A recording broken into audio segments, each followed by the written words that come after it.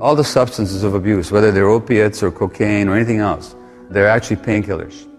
Some of them specifically are painkillers. But physical pain and emotional pain, the suffering is experienced in the same part of the brain.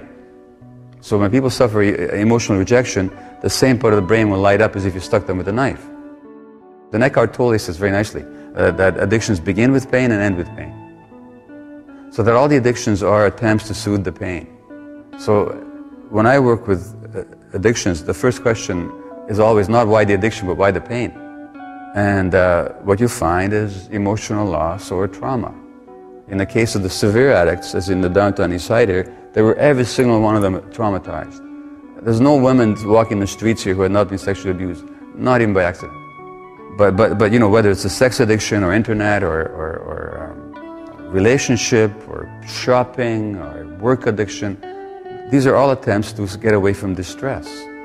Keith Richards, the Rolling Stone guitarist, said, who used to have a severe heroin habit, as you know, he said that all the contortions we go through just not to be ourselves for a few hours. Or why would somebody not want to be themselves? Because they're in too much distress and too much pain. So I don't care what they tell you about genetics or any of that choices or any of that nonsense. It's always about pain. Well, the Tibetan Book of Living and Dying, it's got a wonderful line in it. Whatever you do, don't try and escape from your pain, but be with it. Because the attempt to escape from pain is what creates more pain. And that's the reality with addiction. But the question is, how can people be with their pain? Well, only if they sense some compassion from somebody. So as another teacher says, only when compassion is present will people allow themselves to see the truth.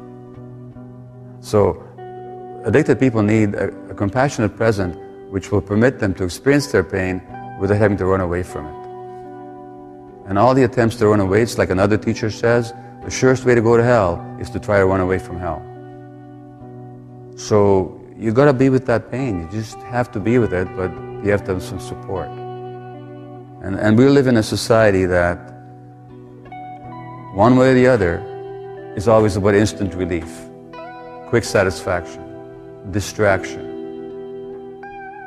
In other words, we live in a culture that is based on, both economically and psychologically, on not supporting people to be with themselves. So it's always the quick getaway. So it's very difficult to deal with addictions in a society. But yeah, it is a matter of, at some point, finding a way of being with your pain so that you can actually get to know what it's really all about.